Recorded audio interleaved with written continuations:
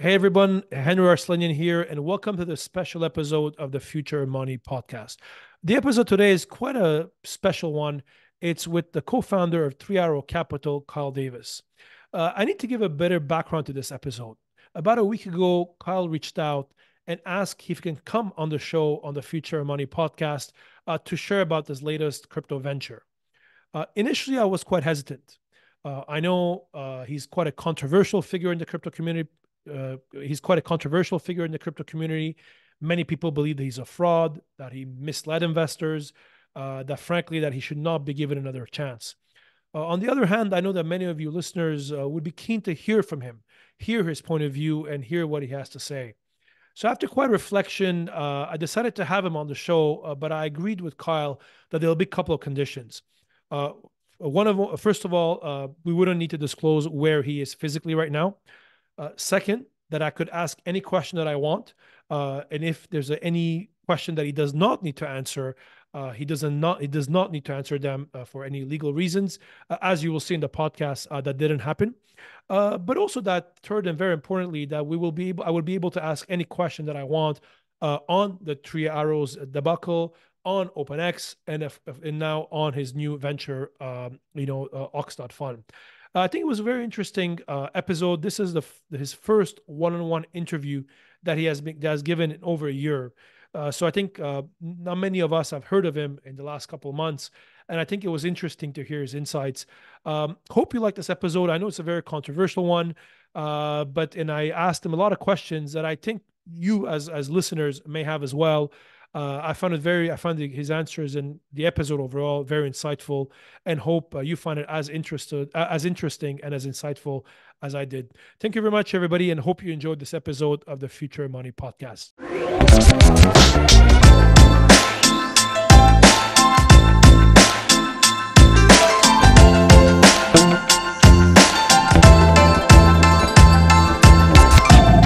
Welcome. I'm your host, Henri Arslanian, and welcome to this special episode of the Future Money Podcast.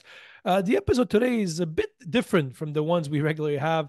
We're joined today by Kyle Davies, the former co-founder of 3 Arrows Capital, who's joining us from I think, undisclosed location in Europe. Kyle, good to have you with us on the show on the Future Money on this special episode of the show. Yeah, thanks for having me, Henry. Really appreciate it. Kyle, so as we're recording this today, it's February 26th, 2024. Maybe set the scene for our audience. You reached out to me last week, wanted to come on the show. And as I told you, I was initially a bit hesitant on having you. As you know very well, you're kind of a polarizing figure in the crypto community with everything that happened at 3AC, OpenX. But I think just knowing my audience, I've been doing this podcast now since 2016. And as you know, I have 500,000 followers. Many of them are actually quite active in crypto, and I think they would appreciate hearing your point of view and hearing. First of all, from you, I understand this is the first one-on-one interview you've been doing in over a year. So I think a lot of my audience has probably not heard from you, and they would probably benefit from some questions I may have for you that I'm sure many of them would have. And set the scene as well, Kyle. Obviously, as we discussed in the past, last week when we agreed to this episode, basically I can ask anything that I want.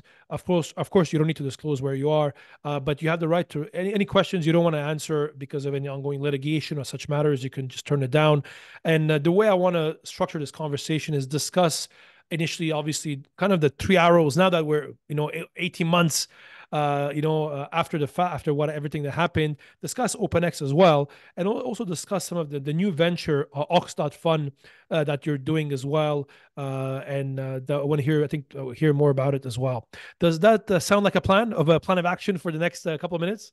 That sounds like a plan. I don't know if we'll have enough time. This might be like a 5-hour episode. Well, we'll try to keep it short and get to the point. But All right. I think there's a lot of talk questions I'm sure the audience has. First of all, Kyle, I mean, it's been now made to kick it off. It's been like 18 months now to the 3 Arrows debacle, if you want, and everything that happened afterwards. I mean, how do you feel now that 18 months has passed? How is Kyle Davies? Henry, I feel awesome. Uh, I think people forget, but 3 Arrows was a 10-year fund.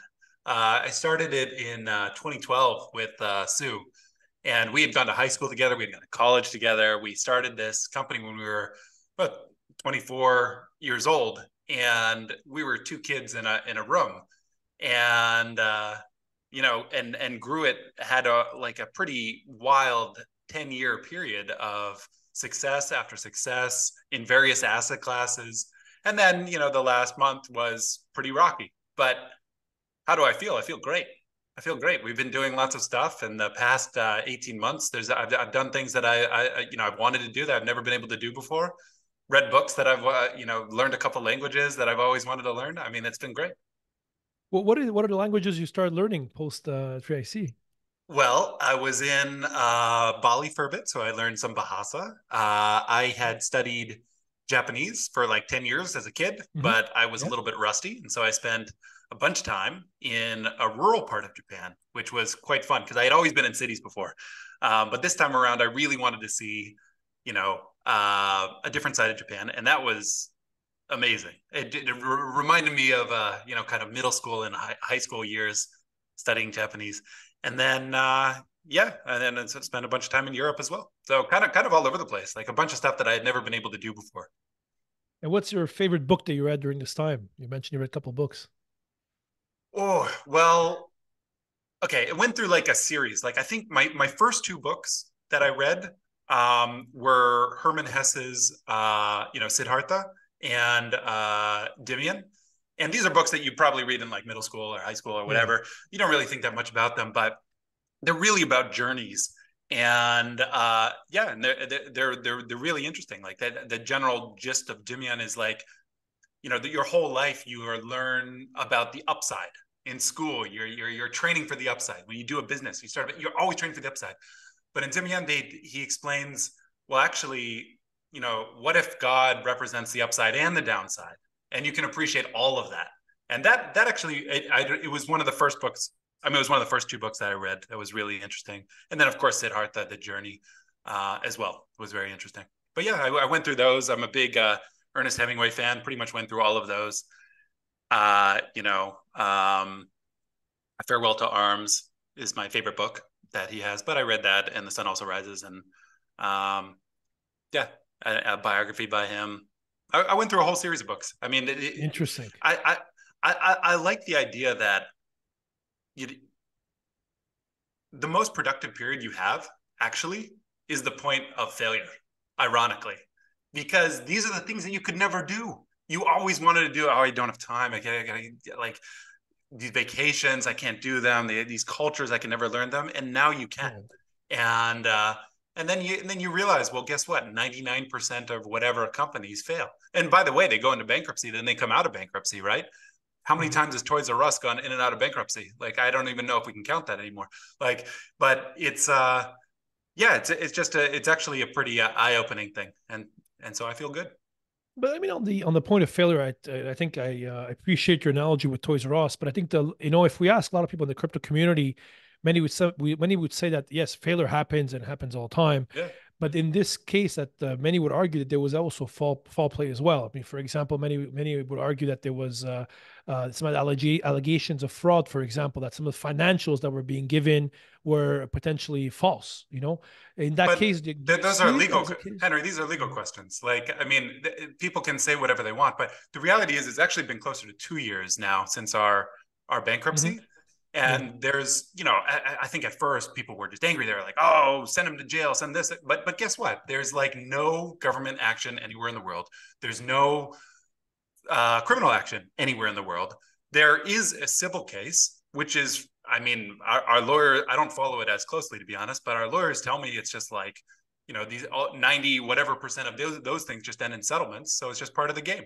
And so, like, yeah, like there can be I mean, people, the most critical people of us when we went down were, guess what? SPF and Barry.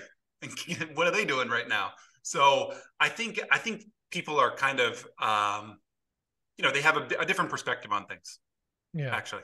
Yeah. But would you have done things differently? I mean, when you look back and you had time to reflect, especially over the last couple months of Three Arrows, Yeah. if you had to go back in time, would you have done things differently? I mean, there are many things that I would have thought of differently. Like, I think in terms of ethos, if you're looking for, like, I don't know, advice for, I know you teach some students Yeah. stuff. If I my biggest advice to people really is always remember what got you where you were. And so for us, we were very, very good at understanding arbitrage, understanding edge, understanding talent, and being able to bring talent into the firm.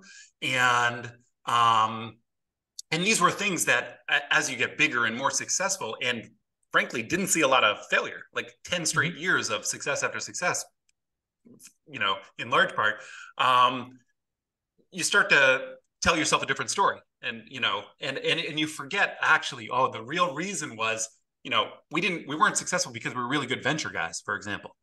We did venture later on, but for the first 8 years of the firm, we didn't do a lot of venture, right? And so were we good at it or not? I mean, arguably, maybe some of them we were actually okay at, but that was really not what got us to where we were, and we had forgotten a lot of that. So I think that's the number one thing that I like as an ethos. I wish I had remembered, and I would definitely advise on other people as well.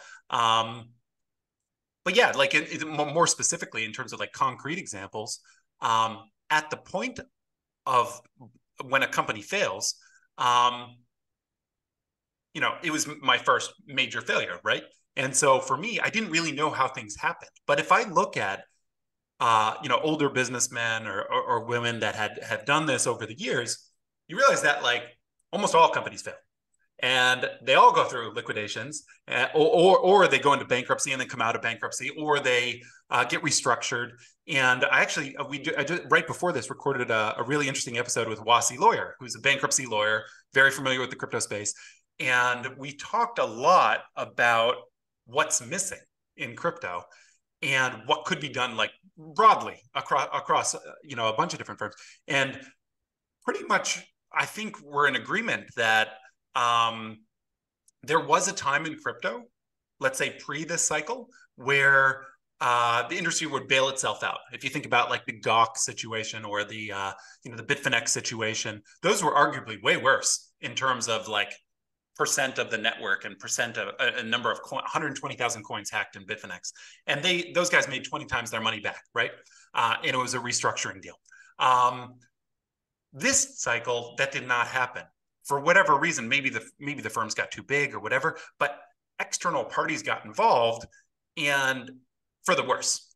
And it is not. So I think, if at the point of our business, when it went down, if we were able to bring in a restructuring expert, like let's say Houlihan and Loki, or industry people that were, we were actually already speaking to CZ approached us, Paradigm approached us, Sequoia approached us. All of these could have structured things in a different way. But if we had been able to get those conversations going with other creditors, we probably would have restructured. We probably would have been fine. As many, by the way, other funds that were financially worse off than us in the crypto space as they are today, they did restructure. We happened to be bigger, but in terms of financial status or balance sheet, they were way worse off, and they did restructure, and we could have done the same. Like We who? should have Like done that.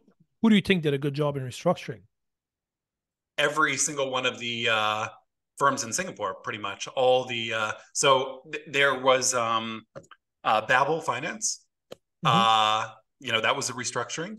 That was led, I believe, primarily by the backers, who were VCs, Dragonfly and the like, and then Mm-hmm. also the founders. And my understanding is that their balance sheet was way worse than ours, but somehow they made it through a restructuring. And they're moving on, right? And they're creating new business and more opportunity for creditors, which is a good thing. Yeah. Yeah. But I So mean I think there are many examples of this. yeah, I mean, not to I think when I look at some of the examples, you get Mount Gox. I remember when Mount Gox happened. I've been in the space for a while. I mean, to be honest, that happened initially. It was a hack. Yes, there was some potential nefarious activity Yeah. afterwards. Bitfinex, I mean, was a hack as well. Whereas if you Yeah. look at some of the more recent cases, or FTX, where it was clearly fraud, it was using customers' assets.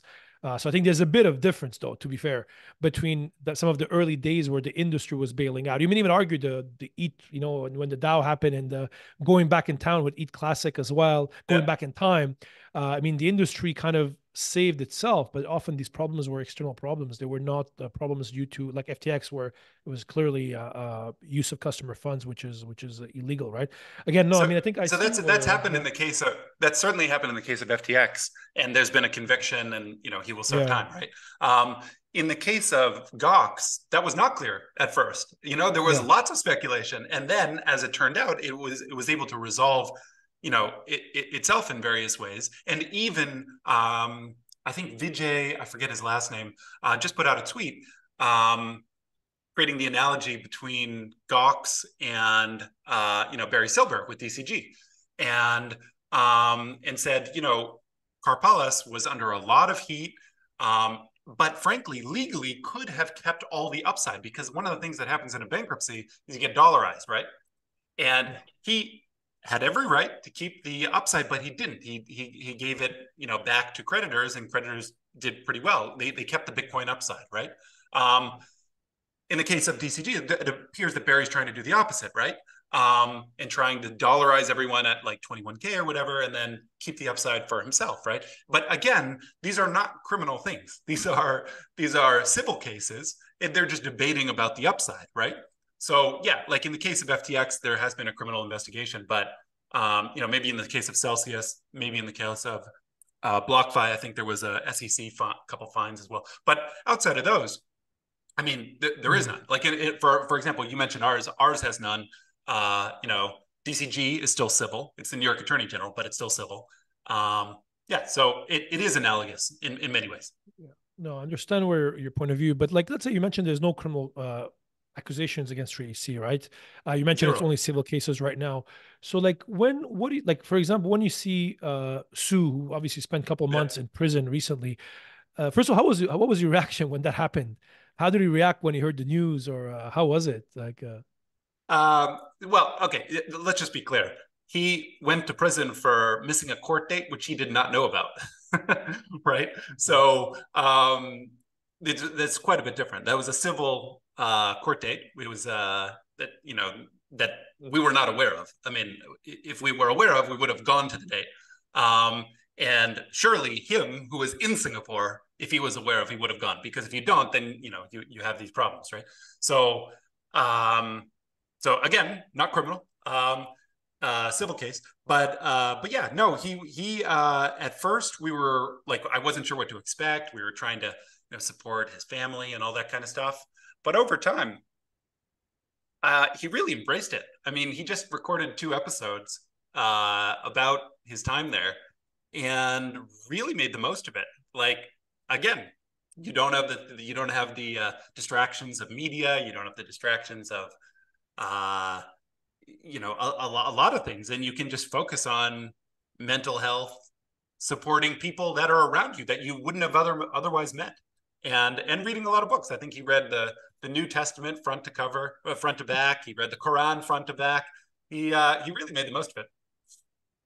must have been an interesting experience on that side. You mentioned before, Kyle, that I teach universities. It's a bit interesting because I published this year the 3AC case study, actually, the hard, like Yeah, a business school case study. We're actually with my students, and we did it for the first time. I published 2 cases this year. One is on the FTX, the collapse, and the other one is on 3AC. The title is called Three Arrows Capital, a crypto hedge fund failure and operational due diligence lessons.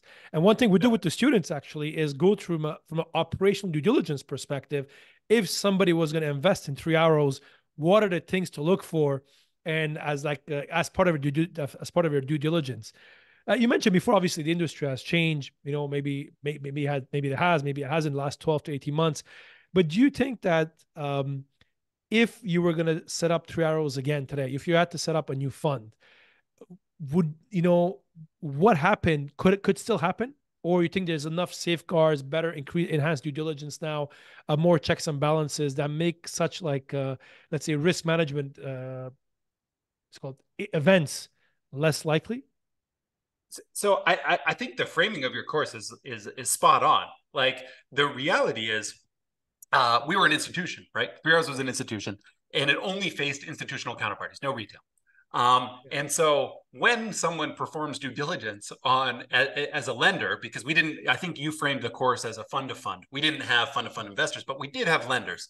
And when an institution evaluates a firm, they need to decide what kind of due diligence they want to do, right? And right now, they might do very, very stringent due diligence. So it's unlikely we're going to see an OTC credit bubble like we did before. But at that time, you have to remember their incentives. Their incentives were that they were pumping up their own equity valuations. BlockFi just valued at a $3.5 billion round, right? Second of all, they have no real business. Like their only business is to borrow money from retail and then lend it out. So even after they get fined by the SEC for $100 million and settle it, they continue. They keep doing the same thing, right? Because they're trying to go for the higher and higher valuations, right? And also there's this another incentive where you don't want to lend to 20 different firms and then have one blow up, because if you have one of your borrowers default on you, that would reflect very poorly on your business. So what you end up doing, or what they end up doing, they end up lending everything to like two firms, Alameda and Three Arrows. And then even after Three Arrows, they end up leaving all of their funds on FTX, right? So there's this huge, I like to think of, or I don't like to, I do think of the 22 bubble as a neobanking boom bust cycle, actually, where there were a lot of firms that were competing to lend out funds, where they were kind of running around as like neobanks, borrowing from retail and then lending it out to institutions, right? So when your students, I'm sure, are going through the process and saying, like, well, what about, did you check this? Did you check that? Did you check? The answer was no. They probably checked none of that because they had to lend the funds out. That was their entire business, or else their valuations would have gone to zero, right? So yeah, that I don't think that's going to happen again. I think there is a credit bubble that happens in crypto every 4 years. It will definitely be another one, I think, but it will definitely be different. It will not be the same thing. Were you ever shocked of how little due diligence was taking place in the industry? I mean, people, let's say, even lending to you guys, or even subsequently. I mean, you mentioned the incidents with BlockFi, or even you mentioned due diligence with FTX, where months and months of due diligence was done by some of the biggest, more sophisticated investors, and nothing was found. Nothing was found, or no red flags were raised, at least from what we know publicly. When you guys were borrowing from these platforms, right? Were you surprised at how easily you're able to borrow back in the day? Okay, it was a product of the time. So there were many things that were surprising, in retrospect, in terms of valuations and all sorts of stuff, right? But if I look at Three Arrows, the top three lenders are like 70% of the entire lending pool. So it's not a question of, I think the total list might be 80 or something like that, but it's really, really concentrated in the top three, specifically the top one, but really the top three comprise almost, more than 2/3 of the book, right? And the number one was Genesis, which also their sister company was Grayscale. And so in terms of the due diligence, okay, maybe they weren't checking risk procedures and things like that, but they had the collateral. They knew the trade. They were the ones that pitched us the trade, that said, you should, subscribe to these Grayscale shares, post them with us, and we will lend you to do so.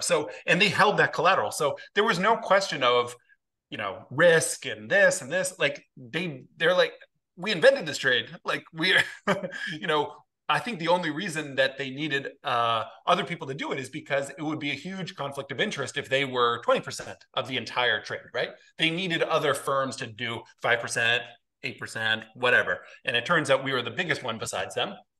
But yeah, like they were very much incentivized to keep this trade going as long as possible, because if it crashed and we got liquidated, the shares would also get liquidated, or they would have to take them on, and that would be very problematic for their whole business, right? So yeah. Interesting. One last question on this topic, actually, then I want to talk about something else. But Luna, of course, actually when we do the case, when I do the case with my students, often as part of the discussion, often it starts at how the Luna events, especially with UST and everything going on at the time on the Anchor protocol, really kind of fueled the demise of 3AC in a way. What's your view on that? I mean, the whole Luna Terra ecosystem Mhm. that we've had, and when you're talking about crazy evaluations and these cycles, when you look back and you think about the whole Terra and Luna ecosystem, what's your view on that? Like, are you surprised at what happened? Would you have done things differently? No, I wouldn't have done things differently. And yes, I thought, okay, so first of all, just to set the scene here, we were an investor in Luna uh, in the LFG round, which raised $1 billion. We were about 200 million of that. And we didn't really participate in the stablecoin side, they're UST. Um, and so our coins were locked for 4 years. And that was the round that we did. So when it started to collapse, there was no option for us to like sell. The coins were locked, right? And in fact, we couldn't even really hedge because the derivatives market for Luna was very small. Like we would have been able to hedge only a fraction. So we kind of were just sitting it out and watching from the sidelines some of the talks about bailouts. But if I think about what could maybe a more interesting question would be like, what could have happened differently and made it more successful. Luna's probably biggest problem is it didn't have a stop button.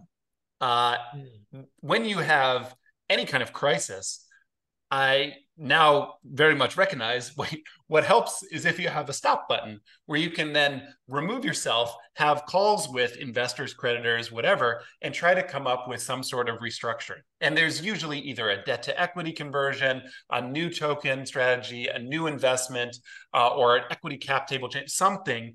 There's kind of only a couple variables that come into play, which extend the amount of time. And we're fortunate to be in an industry where every 4 years that seems to just keep going up only, right? So if you think about the case of Gox or the case of Bitfinex, they just waited long enough that the thing went up, so everyone made multiples of their money, right? Looks like Barry's doing the same thing. He was pretty good about like kicking the can down the road to the point that now everyone's basically doing civil suits for the upside, right? So in the case of Luna, programmatically, they could not have that stop button. And so what ended up happening is on the first day of the DPEG, one other thing to set the scene, it had been bailed out in the past before by Jump a couple times. And so people were accustomed to the idea that it could be bailed out, which is, I think if you were to think about the entire system, I could point to multiple times where there was a bailout, and that specific instance is what people were expecting the second time, and that's why it did. And Luna very much had that too. And so Binance had a very serious offer.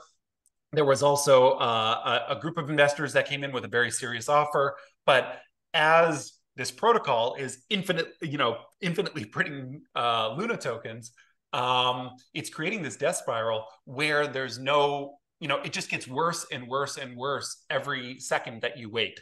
And so I think, yeah, if Do was able to just accept the first deal, maybe it would have been okay. If he was able to pause it, he would have had a lot of time, and he probably would have been able to come up with a solution. But because this was DeFi and he had no backdoor, and he waited too long, it really spiraled out of control very quickly. It was a matter of days. What's a message if you had one message to Do right now to Do Kwon, what would it be? To Do. So I mean, we're still in touch with him, by the way. I think Okay. we'll see what happens. But yeah, I think my view in general of Terra is that people need to be able to build technology, and it needs to be able to fail sometimes. And the only question is, did he intend for it to fail? Did he profit from it knowing that it would fail later? Or did he commit fraud? Did he lie about certain transactions that were happening? Those are the questions that if he goes to, if he gets prosecuted and they determine are true, will determine how much, criminal activity there was or not. But let's assume, just for the sake of argument, that he was not aware of that. And he genuinely built a huge technology platform that then blew up. That's okay. Like the world should be able to do that, right? And so so these are the questions that I think he's going to have to go through. I know Yeah. he's still in Montenegro. It's still a question of where he's going to go. I know there was a headline he's going to the U.S. He's not going to the U.S. He's still going to appeal that, and it'll be years before he goes there or here or wherever, right? But yeah, it'll be very interesting to see how that unfolds. Interesting perspective. Like, I want to talk about also what you're doing now with Ox.fun. But before that, obviously the Yep. on Ox.fun, which is your new project. You guys are using Ox token, which was obviously in as part of OpenX, which is your previous project you're working on post 3AC. Just keen to get your your views on that. I mean, obviously it didn't end. You guys had to shut that down on February 14th, 2024. Like, how was when you look back at OpenX, what would you have done differently? To ask the same question on this project that you probably would not do Yeah. again in Ox.fun. So just to be clear here, Sue and I are advisors to Okay. OpenX and to Ox.fun. OpenX was a 75-person team run by Mark Lamb, Yep. right? And then the CEO was his wife, Leslie Lamb. And so, yeah, we had a lot of, good ideas, I think, there. The gist of it was that due to all of these crypto bankruptcies, people would benefit from being able to tokenize their claim, being able to get liquidity on it, sell it, or use it as collateral to trade, which is what a lot of them wanted to do in the first place. And I think the bird's eye view of that is still a good idea. I think the execution of that is tricky because, for one, claims are not all the same. So to make them fungible in a tokenized way is tricky. There are ways that you can think about it, but that's one problem to solve. And then the other problem to solve is that there are relatively few buyers that don't want to trade on your platform, that just want to just basically own the claims, right? And those Yeah. are large debt firms. Yeah. And so putting those pieces together um, is definitely possible, but it's just a question of how big you want to go, right? So one of the funny things is when I was in Dubai, I think around the time that I met you, we met another good friend who was who we told this idea to, and he went off and built it in his own way. And he's now got the #1 claims exchange for FTX claims. And it turns out it's a very small business model. He just is matching buyers and sellers, and he's got some Twitter handles. He'll DM people. He'll try to get them on his platform, and he's nailed the market. But it just turns out the way he's done it is probably not. It's just not a huge thing, right? Whereas the original ambitions were to become FTX 2.0. It was almost to do a Yeah. vampire attack on FTX and get all of that collateral onto your platform, then be able to run that and then become, one of the biggest exchanges, which would benefit all the users as well. And that vision did not materialize. So OpenX decided to shut down. Yeah. It's interesting you mentioned that. So there's one question I've always wondered, Kyle, and I don't know if you can answer it, but obviously there's in Dubai now there's a massive growing crypto ecosystem, as you know very well. Arguably, it's become now the global crypto hub when it comes to companies setting up and being regulated and the ecosystem being built. You guys were one of the firms that got a fine from Vara, actually, probably one of the first ones, if I'm not mistaken. Yep. One thing I never understood is why didn't you guys, when you read the regulator's announcement on it, it says that obviously they ask you not to launch the platform, and the regulator in their notice, Vara, to their credit, really details how they made a regulatory action and notice against you guys, and they said, do not launch this platform, and they warned you again, and you guys still, and I know you guys were an advisor to the firm. You mentioned you're not founders, but you're an advisor to the firm. What was your when you look back at it, do you think it was a mistake? Like, do you think you should have been a bit more careful on that perspective, or it Yeah, I wasn't mean, the? I think I agree with you that Dubai is a hub for crypto, but I would totally disagree with you that it is the hub for crypto. Asia is the hub for crypto. So yeah, I think if the operators of OpenX could do it again, they probably would have Mhm. either sought out another regulatory body or they would have just launched in Asia, frankly. But um, but yeah, like I mean, we were surprised by that one. Yeah, for sure. And you're very bullish on Asia when it comes to crypto. You think that's where the Asia is action the hub. was and Yeah, is. it's not a question. Asia is very. If you just look at volumes, if you look at derivatives, if you look at Asia is was and will be the hub for crypto. The US kind of has its own thing going with the ETF, and it's really good at some like more protocol development kinds of things. Israel also very good at protocol development. But frankly, like if you look at usage, and money going into it and retail and that kind of, it's just Asia. Like I don't know. I can look down the segment, for example, of the user base of Ox.fun, for example, or Yep. any of these platforms, and yeah, I can just tell you that it's Asia.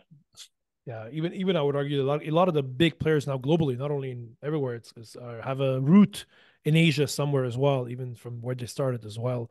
Can Yeah, you I tell us mean, more, yeah, go Kyle, a ahead. bit more about what you're working on right now? So obviously, Yeah, putting OpenX behind and Traros behind. So you're an advisor now to something called Ox.fun. Can you maybe share with our audience yep, what it is and what does the platform do? for sure. So Ox.fun is a gamified derivatives platform which accepts the Ox token as collateral and as Ox P&L. But it's supposed to be a reimagined version of the best gamified exchange. And so the idea is that if you close a winning trade, you get Ox, obviously, right? As any other exchange, you would earn positive P&L. But if you close a losing trade, you also get a token. It's called milk. And so you never walk away empty-handed. You win on the upside, or you get milk on the downside. And there's also a way to stake a pool where you can earn the trading fees. That will be live in a couple weeks. And not only that, but you can even get even after you've staked, you get a token back, which allows you to use as collateral in exchange. So in that sense, you're earning the trading fees while you're also being able to trade on the exchange, which is another kind of gamified innovation that Ox.fun has done. So I think there's going to be a lot of things where the team, we're advisors, but the team is trying to, make users feel more included, and then also give users the liquidity and opportunity to try to do well. Try this bull market. It's the beginning of a bull market now. We can't be talking about bankruptcies all day long anymore. We got to be talking about the next big thing. So, because to make sure I understand properly, Kyle, before this podcast, I went and I looked at the platform and did my research a bit. But so Yep. just to make sure for my audience, so everybody's on the same page. So basically, obviously, the collateral you're using to trading this crypto derivatives, right? The collateral that you're posting to trade these crypto derivatives is the Ox token. You're obviously then trading these perpetual swaps, derivative instruments that are USD denominated, but the PNL, let's say you make money out of a trade, is paid in Ox token. But of course, if you're losing trade, you're getting this. You said milk token, right? You get a milk token. But yes. So and that's what it is. And then, can you share maybe also with our audience the nature? I mean, is it DeFi platform that we have there? Like, is it custodial, non-custodial? It's centralized. It's a mix of all of the above. Okay. It's a hybrid CDFI, but Okay. and so what it means is basically the way you connect to it, the way that custody is done, the way that trading's done, is still a little bit of a mix. I mean, obviously, we would like to err more towards the decentralized solutions, but a lot of the infrastructure is not in place for all of that, or it has trade-offs which are, in our view, not worth it, right? For example, central order book matching, I don't think is done well in an order book in any decentralized exchange. I mean, the prevailing kind of the DeFi platforms still use, for the most part, centralized order books, right? And I think that's just a product of user experience, right? Because at the end of the day, you need to make a product that people want to use, and it needs to be comparable to what they would get in other experiences if they were to trade other derivatives. So yeah, this is the current iteration of the platform. the next month roadmap basically is being able to accept other kinds of collateral. So not just Ox, but other kinds of collateral. And being able to do copy trading. Sue and I will do a competition with each other where we battle it out on the in public. You can watch our positions and make fun of us or whatever you want to do. But that'll be fun. And yeah, and then the house vault. Yeah. There's been a couple of attempts at creating, mixing, for crypto derivatives. Obviously, there's an old centralized ecosystem that exists from what BitMEX created years ago to Binance and others who have obviously centralized derivative exchanges. On the other hand, you have a fully DeFi derivative exchanges. DYDX is a very good example. We actually had Charles, the president of the foundation, on the show recently as well. And in between, there's been always examples of people have tried to mix both. Bullish is a good example that comes to mind, who also been on the show recently, talking to combine the with the order book, but obviously using AAM pools on that side. Where do you see Ox.fun, the Ox.fun fall in this? Well, you mentioned DYDX. Is that DeFi to you? I think we would argue that, DYDX is a DeFi decentralized exchange for. Why would you argue that? Why, like in terms of their order book matching, why would you argue that's decentralized? But you're right. I think from the order book matching is one thing, but also the fact that they do not hold custody of assets as well. I think, which is what you guys are trying to do, right? You plug in your wallet and you're able to trade, right? Yeah. So for sure, it's still custodial right now. It would be nice to move in the direction of not being able to, or being able to hold non-custodially. I think there's trade-offs amongst everything. I think the reality is if you put literally the whole thing on chain, the user experience is just so bad that I don't even know if we can name a derivative platform that does that. And I think in the last bull run, I invested in like 8 of these. So literally all the perp derivative platforms, including DYDX, and a bunch that you probably never even heard of because they didn't materialize, right, in various ways. And so, yeah, everyone's playing along the spectrum. I think basically this is the iteration we're going with for now. I think basically plan to compete with mechanisms such as that, the house vault idea where you can stake, earn fees, trading fees on the exchange, and be able to, use that collateral to still trade with as well. As well as, the kind of Ox perp design that we went with. Yeah, so it was interesting because when I looked at some of the material you guys have on your site, for example, you mentioned there's 200% APY. There's obviously some interesting even sense of humor, I have to say, on some of the pages of the document as well. But like it's one of the things when I look at it, and you mentioned before we talk about Luna, previously we were talking about Luna, for example, right? Here your PNL, your perps are, the PNL is in US dollar, but it's paid off in Ox token, right? Don't you think there is the same risk that we've had back in the day with Luna, where obviously it was I know you guys were not involved with stable coin, but there was a US dollar pegged, but when the value of the coin Luna fell, everything, the debt spiral, like the term you used before, happened. Actually, I'm glad you brought this up because that is specifically what this guards against.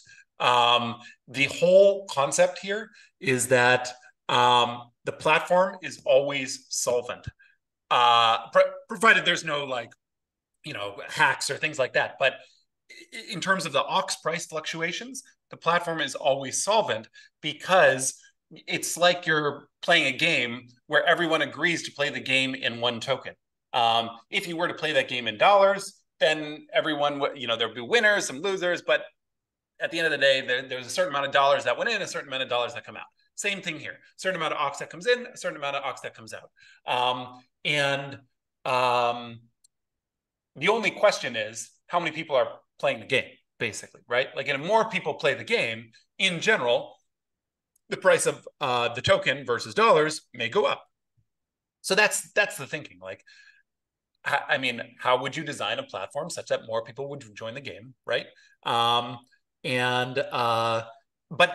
at the same time, knowing that the platform is always solvent. The problem with having Tether P&L, like you were suggesting, is first of all, market making. market makers to always be hedging that risk, because let's say there's a winner on the platform. Let's say you bet the market's going up, I bet the market's going down, the market goes up. You now want to withdraw your tether. Someone needs to have either deposited tether, or the market maker needs to be hedging such that they can pay you out. But in the case here, there is always a payout because it's an Ox, right? And we know that there's enough Ox, basically. For example, the market maker does not need to hedge anything. They can be trading. They can choose to hedge if they want to hedge or not, but they do not need to, because the P&L is an Ox, effectively, right? That's why the liquidity, I don't know if you noticed on the platform, is quite good, actually, for a 1-month-old platform. I think, if you look at any kind of depth, it's similar to Binance USDC perp markets, for example. So very good liquidity.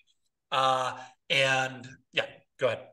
Okay, but I mentioned maybe I don't understand the mechanism of the platform very well, Kyle, so apologies for that. But I mean, I'm trouble understanding how the platform can always be solvent, because if there's Ox tokens, I get it, right? A P&L is paying Ox, and you obviously you have as much Ox as you want. But then that's a bit the same logic as in Luna as well. I mean, the value of those Ox tokens will go down. I mean, the collateral people are posting as margin then will obviously decrease. There will be margin calls. I'm trying to understand how the platform can always be solvent. Okay. And it eliminates a Luna risk. Okay, just to be clear, Luna can also be always solvent, right? That's what creates the mechanism, right? But second of all,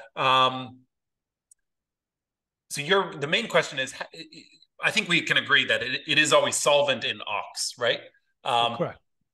Right. But then the question is, how can you avoid cascading liquidations, right? And the main answer to that is, if there were to, you pay people in more Ox, right? No one needs to at the end of the day, if everyone wants to cash out Ox and sell Ox, then yes, it can go down to zero. That's true with Ethereum too, by the way, or Bitcoin. If everyone wants to sell their Bitcoin, Bitcoin goes to zero. There's no buyer, right? The only question is, how do you have a system such that people want to keep playing, right? And want to keep holding because there's transaction fees or whatever else. In the case of Luna, it's different. People forget, by the way, with Luna, it lasted longer as a Luna token than it did as a Luna plus USDT token or UST token. It only had a stablecoin component for the past couple of years, right? Before that, it was just another protocol token, right? And it's specifically that two token model which guarantees the solvency of a dollar peg. Ours does not guarantee. So Ox does not guarantee the solvency of a dollar peg. It guarantees the solvency of an Ox platform. Thus, there's no concept of a debt spiral. Ox can go up, Ox can go down. If more people join, if more people lose, but there's no concept of we need to maintain a dollar peg, and thus it can spiral to zero, which is what happened in the case of Luna. Okay. Yeah, I mean, I would just argue that to be the devil's advocate. Yeah. I mean, let's say you mentioned Bitcoin or Luna. I mean, I would argue that Luna had a massive ecosystem as well. Massive, maybe it's a generous term, but they had a broader ecosystem. And same Bitcoin. I mean, there's other uses people have when they're posting Bitcoin as collateral to the derivative exchanges than just as collateral to those exchanges. Whereas, I mean, I don't know well what the use cases for Ox token are outside of the platform, but I think that's the risk that I can see, and especially if the PNL is paid is the dollar PNL. Yes, we can print. There's no dollar PNL. There's no dollar PNL. It's Ox PNL, and so it's like if you were to if we were to play a card game, and we agreed to play in Ox tokens or whatever. If the Ox token went to 10,000 per Ox, then that would be a pretty expensive game that we were playing. But if it goes to $1 per Ox, then it would be a much smaller game that we were playing. It doesn't matter. The game's still solvent. Like it goes up, it goes down. The game's and there's no death spiral either. Like if you cash out of the game, there's no like. But just since you mentioned it, there is another case for Ox. there is a separate company called Ox Cash, which has a Bank of Spain license to operate ATMs. And so there are 10 ATMs. You can go to Madrid, you can go to Barcelona, you can use your Ox token, get discounts, and go use a Bitcoin ATM over there if you want. So that was kind of a fun one, but not a core business really. Just kind of a fun one that just happened to, why not? But yeah, like my only point is there's no concept of a death spiral for Ox.fun. It's just a game that people play and decide to denominate an Ox. And why a crypto derivatives exchange? I mean, there's so many crypto businesses or platforms that can be launched. Why crypto derivatives? Is there a particular reason? Are you bullish, on it, or is there a particular reason you decided to launch Ox.fun in the space? Well, so I was the largest trader on FTX for one. I was like number one on their leaderboard for pretty much the whole life of FTX. And before that, I was the number one open interest on OKX and Huobi when we moved our business over. And I just happen to know derivatives pretty well. And so Su and I, previously traded FX derivatives, right? We were the I think the largest trading firm doing non-deliverable forwards, which is if you want to trade India, China, Korea, Taiwan, any of the non-deliverable currencies where you can't just freely walk across the border, but they trade in a forwards market. We were trading 10 to 15% of the global market in terms of volumes for like 7 years in that kind of stuff. And so we're also on the derivatives board of KRX in Korea, and we're very involved in SGX in Singapore and basically all the FX derivatives. So when we thought about what we wanted to do, what we were going to think about, there are a lot of people doing AI kind of coins and other kind of stuff. Like I just don't know that much about AI. I'd have to learn a lot about it. But I happen to know a lot about derivatives, and so we thought that this would make the most sense. So yeah, and we I don't know, maybe one of the big critiques people have given us is it's just a small idea. Like how why don't you just work on the next Ethereum killer? Then you can be talking deca-billion-dollar valuations. And the reality is, like, I don't know how to program, so I'm not going to get very far. But I do happen to know a lot about crypto derivatives trading, and so it would probably better value that I can. And what's your view on crypto markets, Kyle? Obviously, when you look at let's say the rest of 2024 and the months ahead, are you bullish on where markets are heading? Very bullish. Yeah, it's giving me late 2019, early 2020 vibes. I think that that's not to say there won't be pullbacks, not to say there won't, but like if you think of late 2019, early 2020, it was all about the grayscale ARB, which was at a premium, and it was all about futures basis. And that's kind of what pulled us in. And now people are very much looking at the grayscale ETF inflows. And they're also looking at, potentially the Ethereum ETFs. And it's also, once there's one ETF, that kind of the whole world follows these things as well, right? So I think there's plenty of tailwinds there. I also think that you're starting to see froth already in terms of some of like the low float coins. Not to say that they're bad projects, but they definitely need, like, WorldCoin is worth almost more than OpenAI now, I think, right? It's like $80 billion market cap, 1% float. Very good for the Three Arrows estate, by the way. We're, I think, a top 4 holder of that. And Starkware as well. Again, similar games, $25 billion valuation or something, like 20 billion, something like that. And yeah, those guys definitely need to grow into those valuations. But that said, I still believe we're very early in the cycle. I don't see the signs. Coinbase, app downloads are nowhere near cycle tops. If you look at any of the other altcoin cycle stuff, we're nowhere near the cycle top. So I think we're early. That's a very, very bullish of you, Kyle, on that side. As we're coming to the end of the show, I mean, one other question is, like, I know when a lot of my listeners listen to this, they say, you know what? Okay, we've seen Kyle at 3AC, we've seen what it was in OpenX. Why should we trust him this time? why should we trust Kyle and Su in this new venture with everything that happened the last couple of 2 to 3 years? Like, what would be your message to them? Um, well, okay.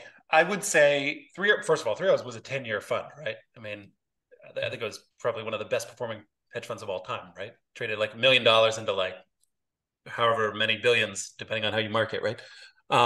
And so we definitely learned a lot about bankruptcy cycles, what happens on the downside. And we definitely have a lot of ideas about what, the industry can do better, what we can do better, and more on the upside as well. But yeah, I mean, frankly, we could have left the industry. We could have just decided to read books, to meditate. But we're not. We're out here fighting, and I've been inspired by many people, but I'm hoping that people will see that life is long, and you're going to have failures. Some will be small, some will be big, but Arnold Schwarzenegger says you gotta keep fighting. He's seen a lot of. He's got a great documentary. I loved his documentary on Netflix. And yeah, he's like you just got to be active, and you just got to keep going. And people are gonna say this, they're gonna say that, but yeah, like if you follow society all day long, every 100 years you're gonna be a Nazi. That's the reality, right?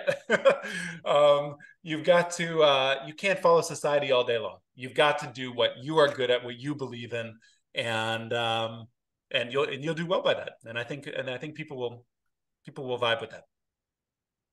Interesting. That I mean, you've been it's been interesting year, and I think whether for the it's a good thing or a bad thing, I don't know, but definitely I think in the history of crypto assets and digital assets, Three Arrows definitely has played a big role.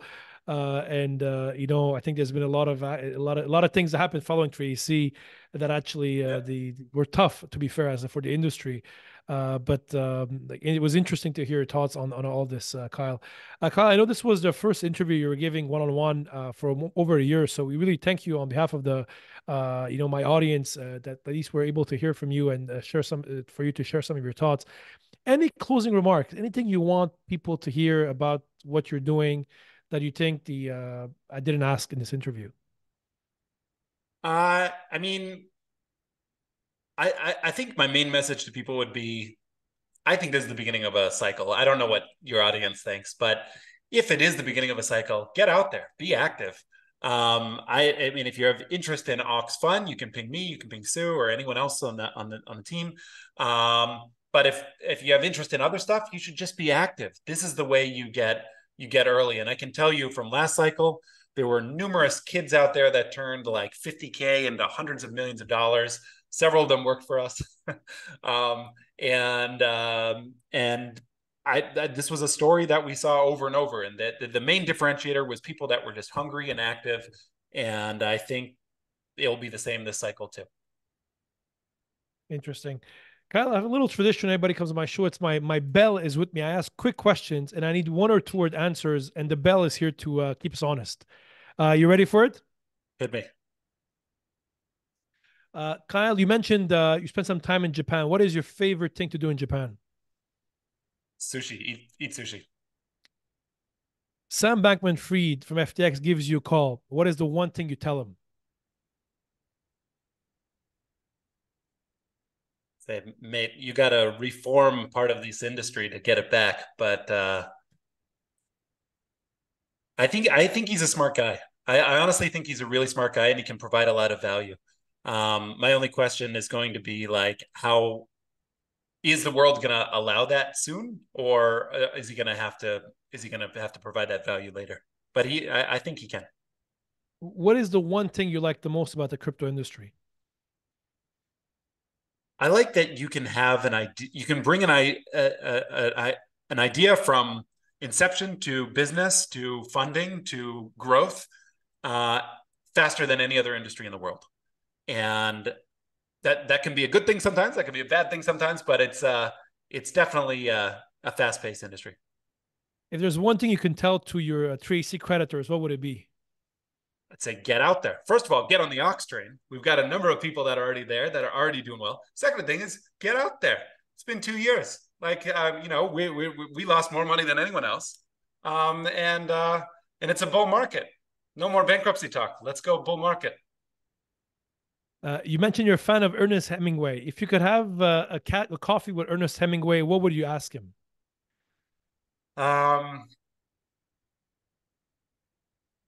I would ask him about his experience in war.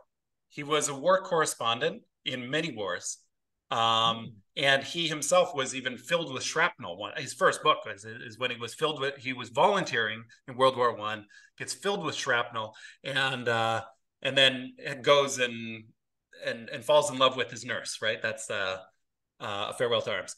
And I would ask him what drew him so much to war and what he's learned from it. Like, why does he keep going back to war? Another one, Kyle. What current crypto CEO do you admire the most? Current crypto CEO of a crypto firm.